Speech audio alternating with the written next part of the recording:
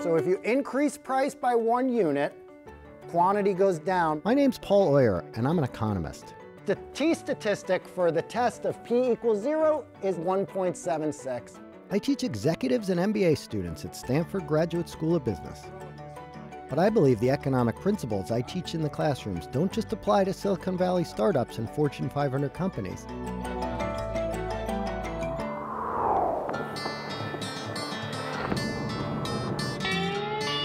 In fact, I'm part of a group of 3 economists that's always trying to study small business in its own environment. This is a big rig. And now I'm hitting the road with my economist friends. Hey, you made it! Hey! Scott Schaefer from the University of Utah. It's given us a lot of respect and admiration for the people who run small business. It's an intellectually challenging position. And Mike Mazzio from Northwestern University's Kellogg School of Management. Lots and lots of really interesting characters, fun people, great storytellers. To visit small businesses across America.